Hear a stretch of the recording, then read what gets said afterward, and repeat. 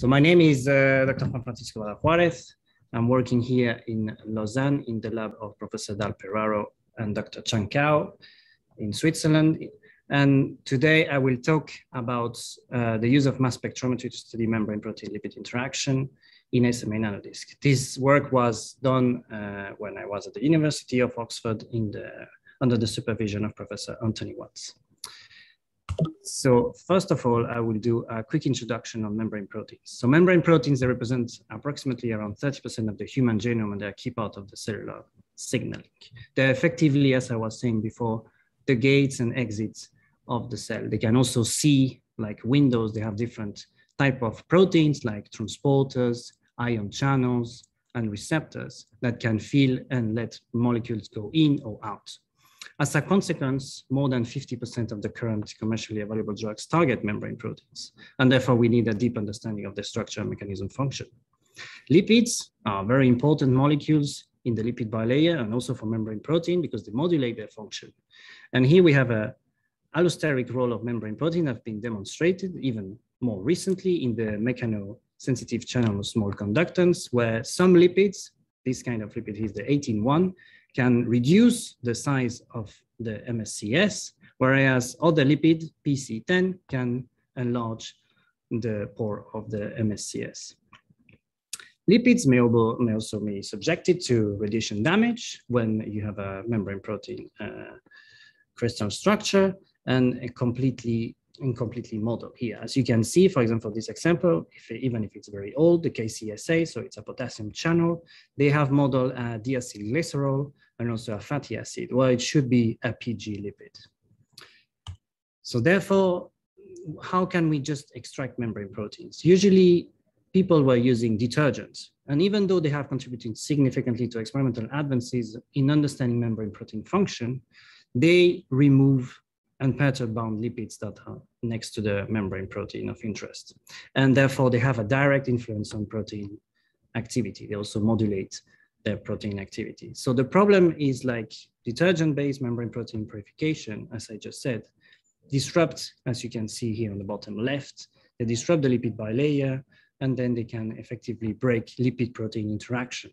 And this can give rise to protein instability, so aggregation, or non-native conformation, such as misfolding or other kind of non-native conformation are arising. And this has the consequences of, spending a lot of time and money to find the correct detergent to extract the correct protein in a correct fold state, impacting then on the protein function. So people, what have been doing here is using different membrane mimetics, as you can see, picodisc, nanodisc, liposome, or bicell. But the problem is that the first step of this reconstitution all rely on detergent-based methods. And as I just said here, I just have a quick video just to show you how OG detergent molecule just intercalates in between alpha helices of a GPCR and start to, unfold it. So the big question that we have here is like, why should we use detergent? Because as I just said, you have the stability into the detergent is not optimal, and you have to spend a lot of time and a lot of money just to find the correct detergent. Also, once you are in the detergent, you lose the lateral pressure that you have while you have in a bilayer. But then if you reconstitute inside, like let's say in a liposome, then you didn't have the real kind of environment that you got in the cell membrane. So you have an artificial lipid environment. And therefore, necessary lipids that could be important for protein function or activity could be lost. And therefore, what you're observing here is not the real picture of how the protein function. But is there any way to avoid detergent? And I think we all know the answer is yes, right? We're in the SMALP-Journal club. So we can use SMA Nanodiscs, or we call them lipodiscs because we were using the polymer from Malvern Cosmeceutics as an alternative to detergent. How it works is like this polymer called styrene malic acid, right? So the styrene here and the malic acid here, where you have different lengths and different ratio in between these two, can just intercalate in between the bilayer and then at some point extract patches of lipid where you have then maybe inside your protein of interest. Lipodisc, compared to other kind of protein mimetics, they are more stable over a range of temperature and pH. And as I said, the pH here and the temperature could also arise, you can, by tuning the styrene malic acid, whatever you want here. Interestingly, since 2018, since this first kind of cryo-EM protein determination here structure, where this cytochrome AA3 has been solved, there is more and more now protein in SMALPs being used, SMALP being used for protein determination. What I found very interesting in this paper was the fact that they were able to see the lipid anchor going inside the bilayer, and also they were able to see really the lipid-protein interaction, even in between protein-protein interface, where they were really seeing this. But this is great for, you know, huge or massive, large complexes where you can use cryo-EM. And I just told you that for X-ray crystallography, sometimes the protein, well, or the lipids are damaged and we cannot really see that. So is there any way where we can, you know, determine this kind of protein-lipid interaction? And to do so, we use bacterodopsin as a model system. And why we use it? It's because it's a very abundant protein in the purple membrane of Halobacterium cyarinarins and archaea that you can find in these purple salt licks here in Australia, not also in California or in Spain, for example, very hot kind of salt ponds. It's a 7 transmembrane helical structure, looks like a GPCR, even though it's not a GPCR. And its function is a light-driven proton pump. It's also involved in the energy generation for the archaea.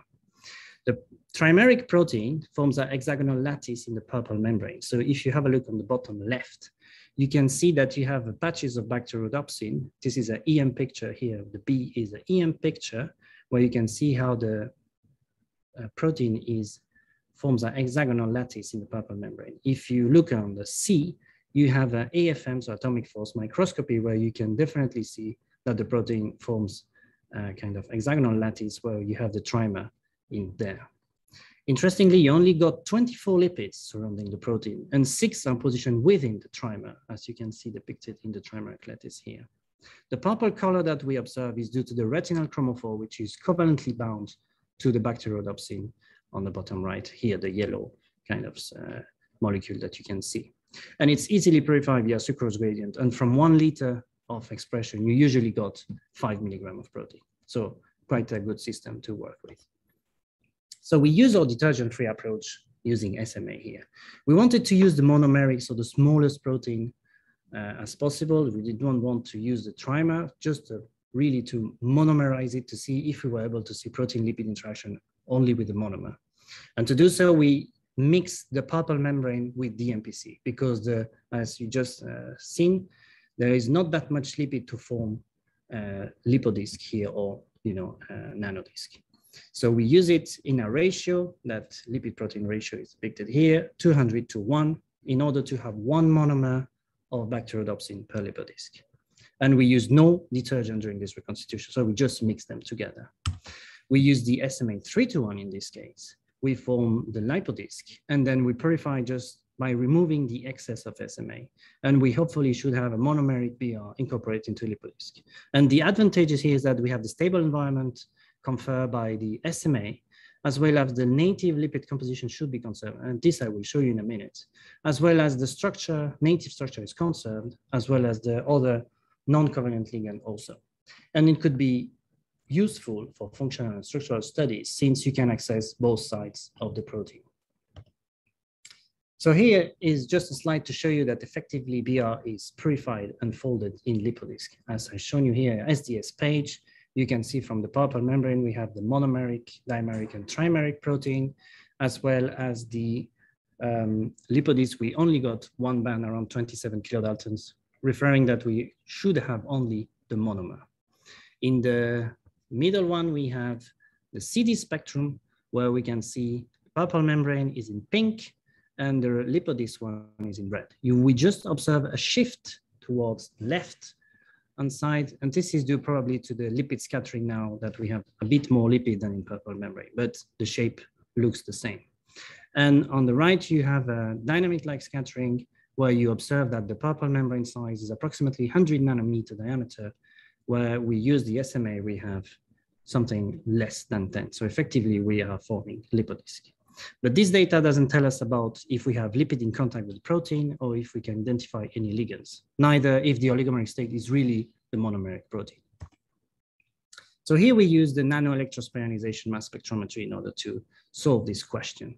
And I think you got Mike Marty a few weeks ago talking about that. So I'm not gonna go dive into fully detail here. I will just quickly show you how we use it. So nano ESI MS compared to ASI MS requires microliter of sample, very small droplets. Therefore, you don't need that much energy and less harsh condition to desolvate and dissociate your macromolecular complexes. It's ideally suited for mass spectrometry of membrane protein and also for soluble protein and their complexes in buffer solution, in which non-covalent interaction are maintained. So I took this picture here on the left-hand side, where you can see it's reproduced from OMAS. It's the spin-off of the group of Carol Robinson, the collaboration we had in Oxford that was doing this native mass spectrometry. And what you can see here is like, first you have charged droplets from the nanospray when they are desolvate. So you remove basically the water. And this is a membrane protein now in micelle. So you can see the micelle here, and then you have a protein-protein interaction. You start to activate with some gas, and then you at some point eject the protein from the micelle, hopefully without any detergent bound to it. And what it looks like on a mass spectrum is the one on the right-hand side. So you can see at the bottom one, you have no energy. So you basically see nothing because you have so many overlaps between the peaks that you can't see anything. But as more as you add energy to it, then you start to see very well-resolved peak for your protein here. So basically, that's what we did with the SMALP lipodisc in these nanoletters that we published earlier this year. We first took the lipodisc, ionized them in the NSI, we activated them, and here we hopefully should disrupt the bulk lipid here, which should be the DMPC we added, and keep some non-annular lipid bound to the protein. And the SMA belt should go off. And then we isolate this protein complex, do tandem mass spectrometry, hopefully to dissociate this lipid protein complex to identify what is the lipid here, and then analyze and have the composition of our complex. And the data looks like that. So on the left-hand side, you have the BR in detergent. Here we use octylglucoside, OG. And the reason why we use OG is because it's one of the stable detergent for BR. It has been used many times, and it's the kind of standard, let's say, for bacteriodopsin. So you can see that at 25 volts collisional energy, we don't see anything except a hump. But at 75 volts, we start to see a nice peak of protein. If we do the same for BR and DMPC lipodisc, you can see that again, from 0 to 75, suddenly we start to have very nice peaks corresponding to the mass of the protein. Interestingly here, I should say that we have similar voltage to see the protein. So it means that the kind of gold standard for OG detergent is the same as the DMPC lipodisc. So why using detergent if we can do the same in DMPC lipodisc? And due to this low voltage, we enable then tandem mass spectrometry to be performed in order to know lipid protein interaction. We also did a comparison between the DMPC MSP nanodisc, so the membrane scaffold protein nanodisc compared to our DMPC SMA nanodisc. And you can see that we need less energy here to have the same kind of quality spectrum. And we think this data here, why we need high, well, let's say low energy for lipodisc, is due to the MSP having more kind of intramolecular bonds, like hydrogen bonding in between the lipid and MSP, which is another protein. So you need to dissociate the protein from the lipid to have then your protein from another, protein injected. So again, we also need lower voltage than MSP, which is a good point also for us, because we, again, can perform like a tandem mass spectrometry. If we dive in and zoom in and have a look, what are the different peaks that we observe here? We can observe that we got several concentrational modification from the mass extracted. So all of them, you can see that we have 6 different masses corresponding to 6 different sequences, all of them having different truncation. But all of them have the retinal sheath base, and the major protein, the first one on the top, has PCA, and PCA stands for pyroglutamate. It's the kind of final modification where you can see the glutamine cyclicize into a pyroglutamate, and this is to avoid the protein to be degraded. We can see that we got several truncation, and we were wondering why we got so many truncation. Because when we suddenly analyzed the one from BR in lipodisc, we, instead of having 6 different ones, we only got 3. And one of them, hopefully, was the major protein. And we were wondering why we got so many truncation in the detergent one compared to the lipodisc one. So we went back to the literature and checked about Edman degradation, denaturing mass spectrometry. And it was interesting to see that some of them were also present in the Edman degradation, but the detergent seems to kind of extract more protein than was before. But with our technique going via the DMPC, MSP, or SMA Nanodisc, we'll only be able to have these 3 species here. And we were wondering if this could be related to the folding into the lipid bilayer. It would be like a signal being like, we have a short N-terminus, and then we have the deletion of the last amino acid, and this means that the protein could be incorporated into the lipid bilayer. So we did a control experiment, just trying to incorporate a misfolded BR into SMA nanodisc. And we know from the literature that when there is no retinal bound to BR, BR is partially folded and is not able to go inside lipid particles. So we performed the chemical bleaching to remove retinal from fully mature protein in detergent, then try to reconstitute in liposome via, in lipodisc via liposomes, and did the native mass spectrometry and denaturing mass spec. And very interestingly, we were not able to detect any signal from the bleaching BR in lipodisc, meaning that effectively it seems to have a kind of discrimination between what is partially folded and fully folded in kind of lipid. So we end up with this kind of scheme here. You can see on the right-hand side where we got some immature and mature protein isoforms in the purple membrane. And if we go via detergent, we basically take them all from the purple membrane, which could be interesting, of course, to know how the protein maturation pathway is occurring. But then imagine that you want to crystallize the mature form only, then you can do this kind of selection via going via the DMPC and the SMA and just have the kind of isoform that are fully folded in lipid bilayers. So with this kind of data, we think here we are discriminating against incompletely folded BR. But as I told you, this is the kind of protein part where we have seen that we can incorporate selectively folded protein, but there is also the study of the protein-lipid interaction I was bothering you at the beginning. So can we see this? And for MSP nanodisc, interestingly, we need very high energy to release the membrane protein from the MSP nanodisc. And usually, a few oligomer and protein lipid complexes are typically observed in the spectrum. So you can see here, we need 100 on the bottom left. You can see that we need 150 and 200 volts to be able to see this kind of lipid protein interaction.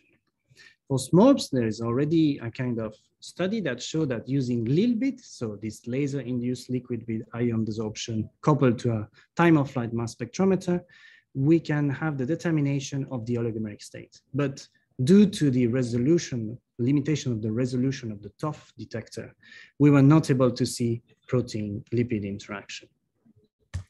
So here we came back to our spectrum and have a look if some of these peaks that are present could be related to protein-lipid interaction. And effectively, as you can see here in panel A, we got BR plus 1 DMPC plus 2 DMPC plus 3 and plus 4. So meaning that the protein is really having a protein-lipid interaction with the bulk lipids that we put. But also we got this 2DP, the green one, And this 2-DP is a very interesting lipid molecule, which is found in archaea and seems to be in close contact with the rhodopsin studied here, so bacteriorhodopsin.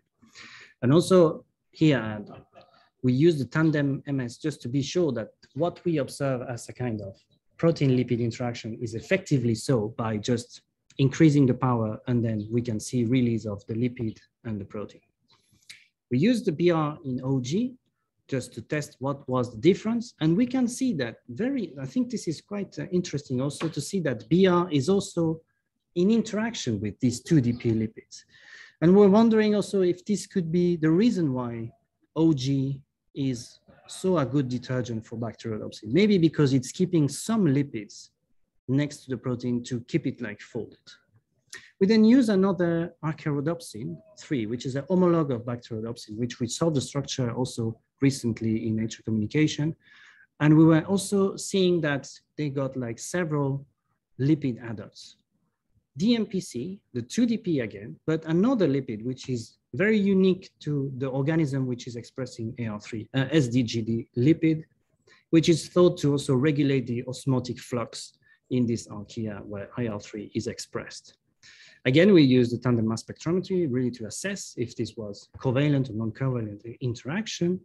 And then we use again the AR3 in OG to check what was the spectrum looks like. And you can see that we have lost the AR3, the 2-DP kind of interaction with AR3, and we only got our AR3 SDGD kind of interaction.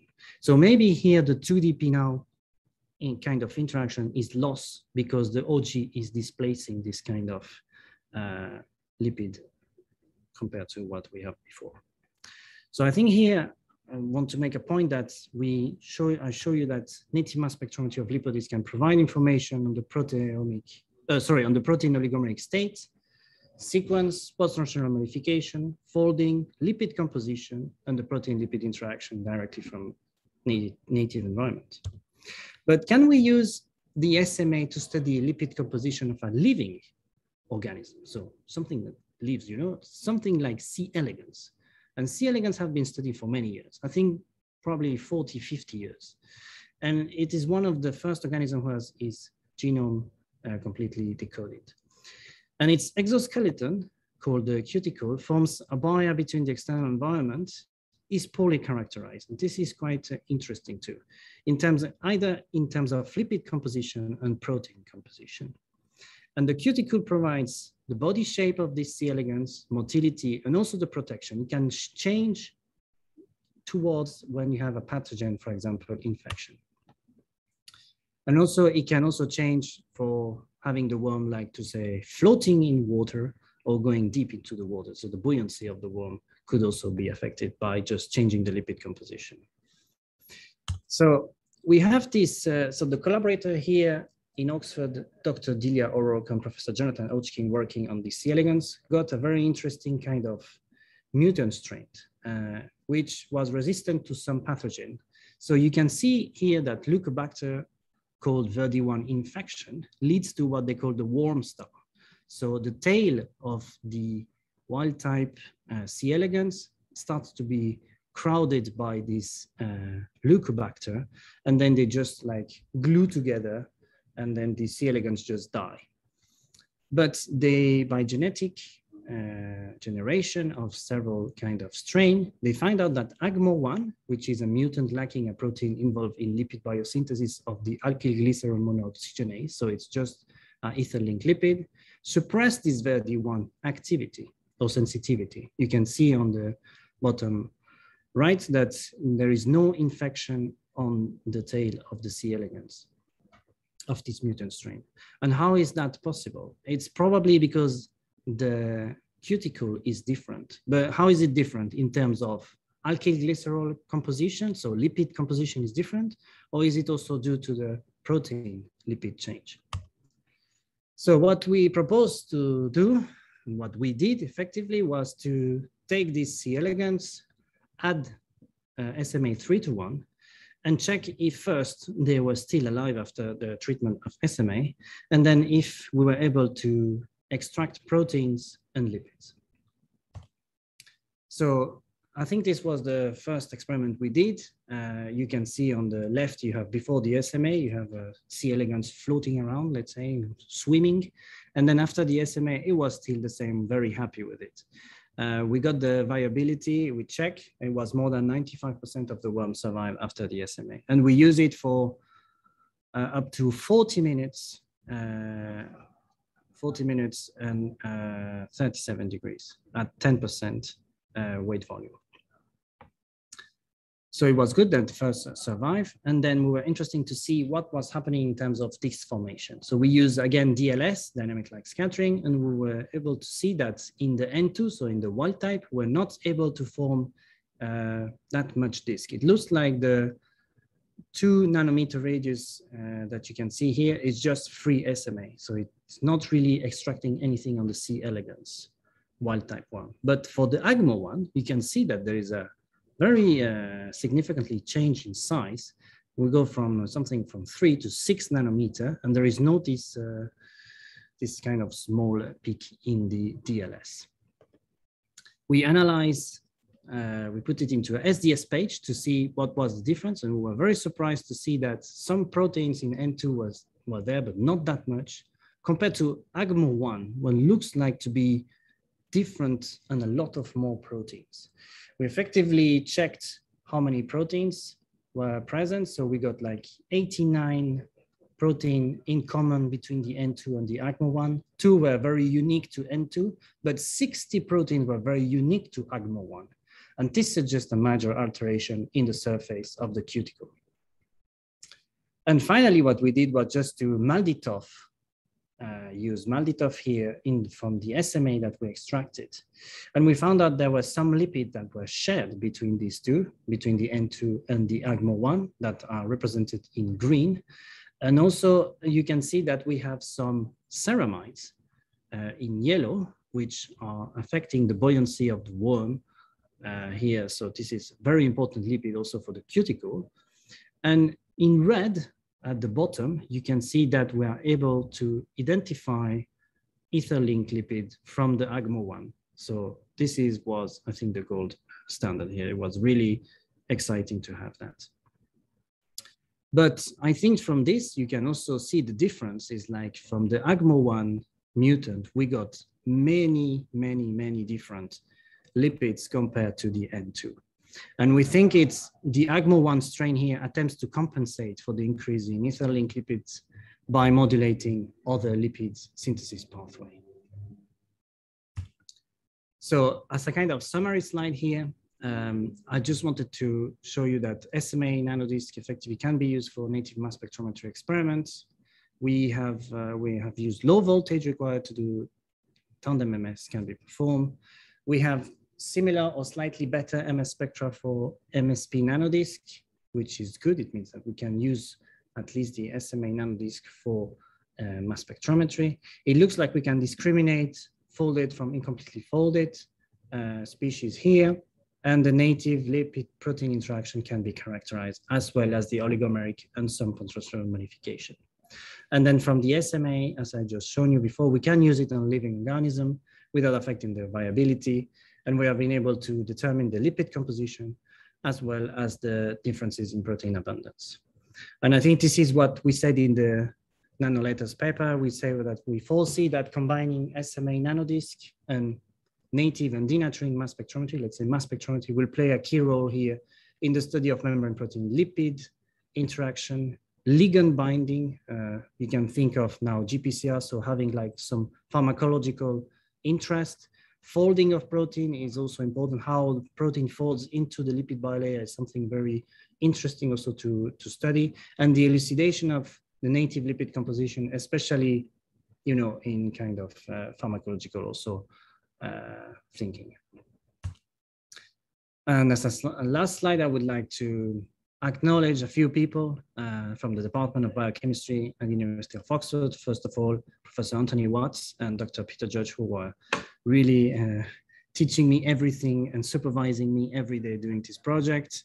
A few people like Dr. Javier Viñas and Gary Taylor for the microbial rhodopsin expression, the group of Professor Jonathan Hodgkin for the C. elegans, Malvern Cosmeceutics for providing the SMA, and the group of Carl Robinson in Oxford for the native mass spectrometry. My university college, well, my college, University College for funding, and the BBSRC. And I thank you very much for your attention, and I'm happy to take any question.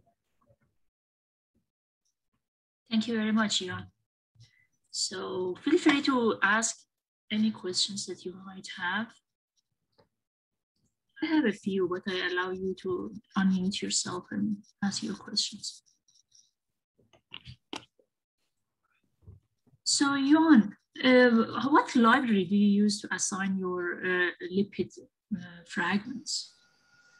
So you mean the which one? The one from the from yeah. So we use the lipid maps database available online to identify the mass. Okay. To do so. So yes, because otherwise it's a huge work. Effectively, it doesn't look like, but it's quite a huge work to do so. And can you assign almost every lipids that you see on your mass spectrometry? So from the MALDI, I would say it's quite tricky because you have some contaminants, and you have also the matrix and can make some interaction. You can have different ions, so it was more tricky from the MALDI kind of side. I think from the native mass spectrometry, I think it's maybe more easier because you can combine both. You can combine the native and then the denaturing, and then you can play a little bit more. But from the MALDI only, it's quite difficult. I think one experiment I would do with this kind of MALDI here, it would use different matrix for the MALDI, right? And then combine them all and then see if we have some redundant peak to really assess what was there. Frank, go ahead, please. Yeah, hi, Juan. I also wanted to ask you a question about MALDI. It was a very nice talk, by the way, very interesting. MALDI is of course not really as native or even not native at all in comparison. And yeah. I guess you wanted to look more at the components there and not at the whole release of the intact protein. But could you talk a little bit more about how you see the role of MALDI for analyzing lipids and or protein from SMALPs? So I think the MALDI here, we use it. So the proteomics I show, it was done by a different technique, not MALDI. It was really not a technique that we didn't use MALDI here. But for the lipids, it's true that, as I just said to Mansour, I think you need to really have different kind of matrices to really play a little bit more. Here we were just really interested to see if already the lipid composition was different. And I think it was quite surprising that it was that different, right? You can see the number of lipids that was, and I cut it a little bit here because I didn't have that much space in the slide. But again, for the membrane, I think then for membrane proteins, I don't know how, we didn't even, to be honest, we didn't try to extract membrane protein and put it on a MALDI plate. So maybe there is something also to play with, but we use more the trypsinase FASP methods here to analyze the. Right, because there's always an ionization bias as well, and also for the lipids in particular, right? So maybe it's quite complementary between electrospray and MALDI if you're only looking at the lipids for a moment. Yeah. So here we're also quite surprising that some lipids that were not really, shouldn't really ionize well, right? But we were also able to detect them. So it means that they are really abundant, right? And in terms of if you really put them a lot, and also the charge we use here, let's say the charge of the lipid we were observing was consistent with what we should observe. So the cuticle should be negatively charged.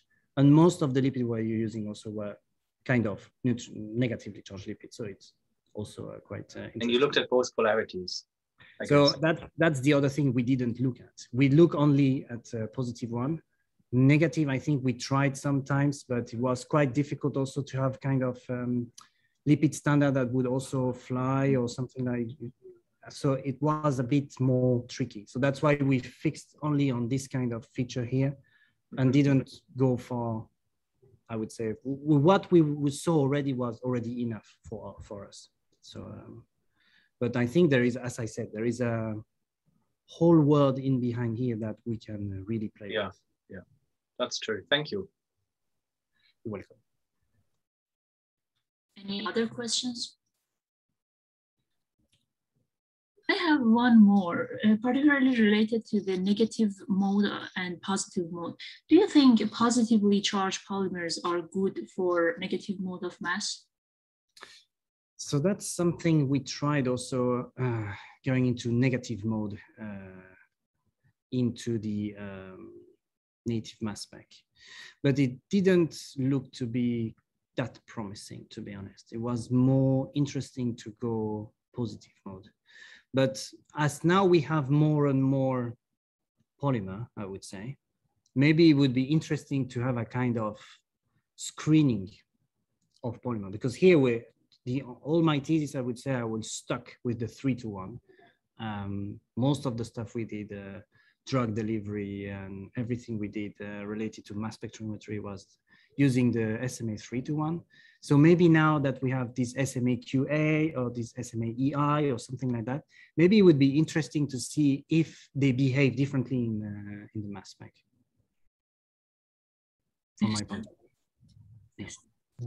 Sorry, could I just come in on that maybe? So hi, I'm Peter. I work with Juan for 4 years or so. Yeah, so what we thought was actually happening in the mass spec instrument was that the SMA was picking up protons, and that was causing the lipidus complex to fall apart. So that was partly why we needed a lower voltage to get it to fly, essentially. So you need to have some sort of ionization reaction taking place, and you'll all know that when you change the pH of SMA, then you protonate and you deprotonate those carboxylic acid groups, and that induces a conformational change, which might involve then the polymer dissociating from the disc. So that's what we thought was taking place. I think in the terms of the positively charged polymers that we've got at the moment, you haven't got that, because you've got quaternary ammonium ions. You haven't got that possibility for a proton to come on and off. So it's definitely worth trying, but yeah, I think you're going to need some free carboxylic acid groups in order to get this to work properly. Excellent, thank you very much. That was very helpful. Any other questions? What do you suggest if, for example, we have a protein and we cannot release it in mass spectrometry experiments? For example, we have SMA and membrane protein in, for example, DMPC disc, but we cannot release the protein at all. I had this issue and we couldn't figure out why is it happening. So go ahead. Did you, because I think there is one interesting experiment that Mike Marty showed also on the SMALP-Journal club, right? He's adding some kind of small molecules that disrupt, right, this kind of lipid-protein interaction and release the protein. So I would suggest maybe to have a look at what kind of molecule he was looking at. Okay. To have a look, because I think we also had this kind of problem with some other membrane protein we tried. There was also very kind of sticky with lipids. We didn't have a clear, very nice spectrum, I would say. But I think this kind of very small molecule that Mike Marty, on the field of, let's say, native mass spectrometry now is using, could be maybe of interest for you. I think I have a feeling, but yeah. Sure. Yeah, that was interesting. When we were unfolding the protein by heating it for like 10 minutes, the protein was there, but we couldn't release it. That was like, makes sense. Maybe some destabilizing reagent like the one that Dr. Marty was using would be helpful. Yeah, probably. Any other questions? So do you think, yeah, please go ahead. Oh, sorry. Jan, I have a little query about your work. So if you are really interested about the lipids only, you don't need the, if you don't need the membrane protein and lipid interactions, if you just want to know the lipids, those are present along with the small disc. I think is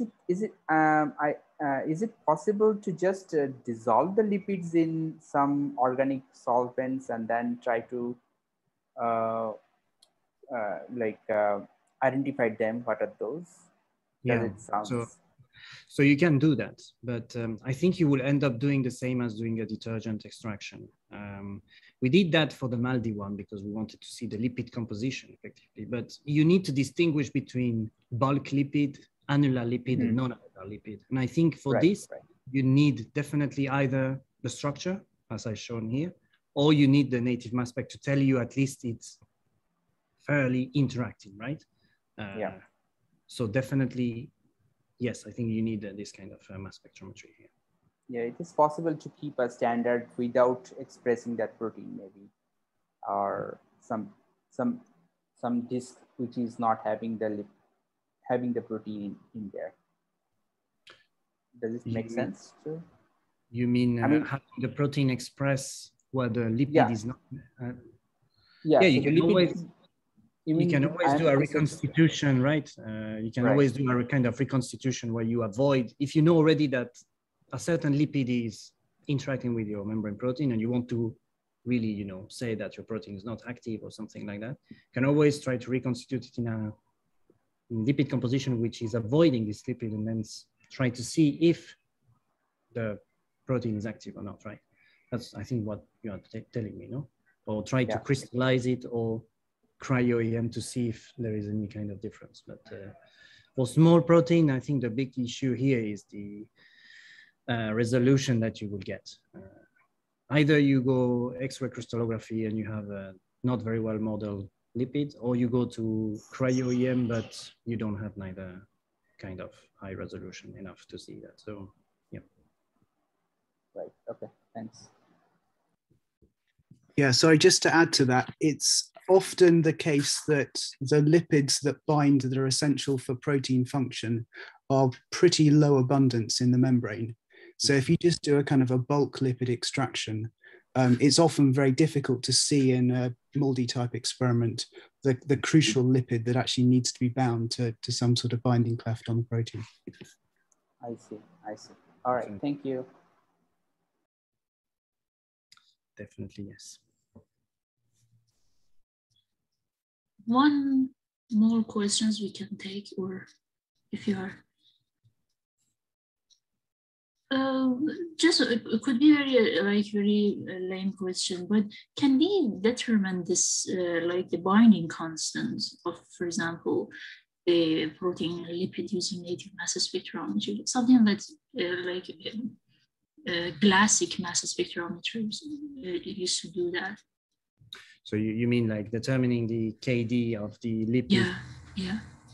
I think it has been, I'm not sure it has been done, but I know that from detergent samples, membrane protein, you can titrate some lipids to see the interaction to them. I'm not sure about the KD. I mean, you can possibly say if you have one more, the stoichiometry, yes, but I'm not sure if this relates really to what is happening in real life, I would say, because you're still in the gas phase. So I don't know, maybe you can do it, I would say. It's probably that you can do it, but it's not the same gas phase versus where we are. So real life, let's say, but yeah. And the last question that I always struggle, if you want to know what part of your protein is interacting with the lipid, what would you do? Using mass spectrometry. We had this issue and we couldn't, the protein was too small, too little. So yeah, if you have any insight on that field. Well, that's a good question. And you didn't have the kind of structure or anything of the protein, right? You just have, we did, yeah. But we had a structure.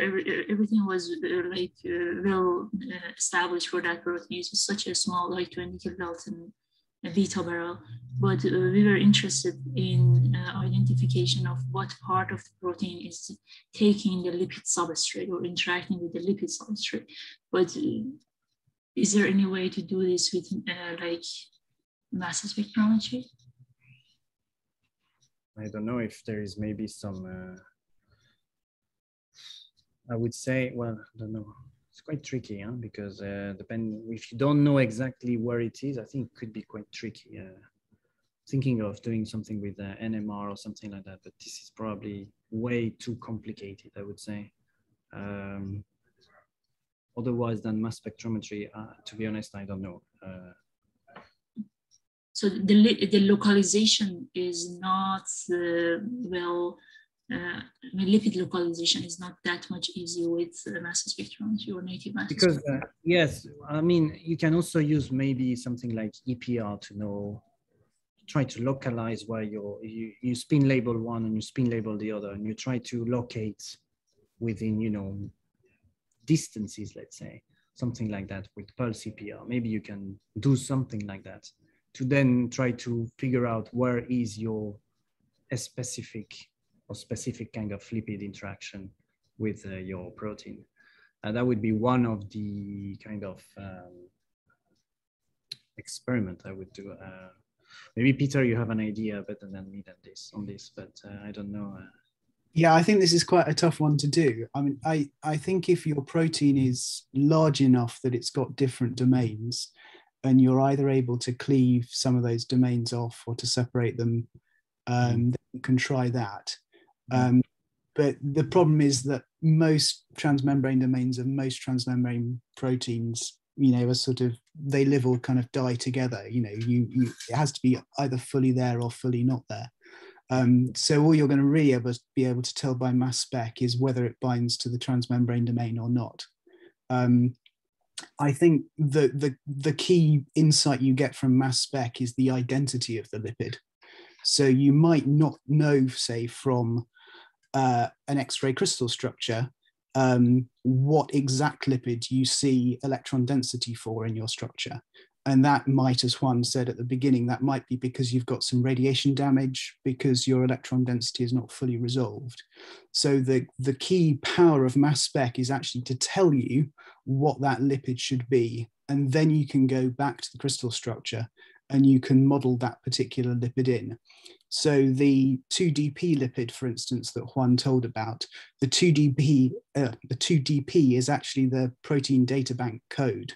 And we were able, obviously, to look back into the protein data bank, and we could see that particular lipid at various crystal structures of bacteriorhodopsin. I think the other thing, obviously, is a computational approach. So again, once mass spec has identified the lipid, then you can do some sort of docking experiment, which is looking for a favorable binding site. But again, just as Juan said, you've got to bear in mind that you've got the rest of the bulk lipid, the annular lipid around as well. And again, as Juan said, you know, you've got the thermodynamics inside a vacuum in the mass spectrometer is very, very different to the thermodynamics in a cell where you've got a membrane and you've got the water phases either side. So I think the answer to your question is very difficult to do, and you've got to use kind of 2 or 3 techniques at least together to get the answer that you want. Thank you very much. Any other questions? Thank you so much, everyone.